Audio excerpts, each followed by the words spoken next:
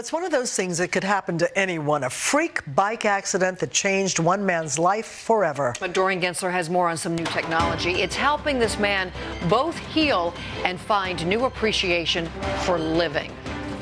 I was thrown violently over the handlebars, hit my head, and then my body followed. Vincent Martirana was more than halfway through a 55-mile bike ride in the hills of Maryland when he hit a bump in the road. It tossed him off his bike and slammed his head into the pavement. The only thing I was able to do was shrug my left shoulder. He was airlifted to a Baltimore hospital where doctors told him he had fractured a vertebra in his neck and injured his central spinal cord.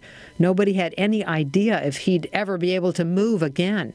I couldn't do anything myself. Good, that was a good one. But just a few months later, things are beginning to look up for Martirana. He's been recovering at MedStar National Rehabilitation Hospital, where a new robotic device called Myomo is helping him use his arm again.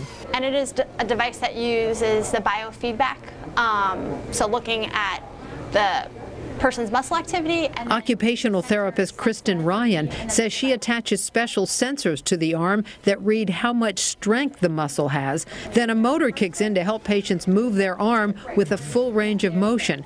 As the patient gets stronger, the device gives less assistance. What it will do for someone like Vince will help strengthen that muscle, so then when he's doing different things like, eating or brushing his teeth, any kind of our daily activities, it'll help with that in the long run. Not only does it give me immediate feedback, but it allows me to go back to my room and think, okay, I am improving. This is reassuring.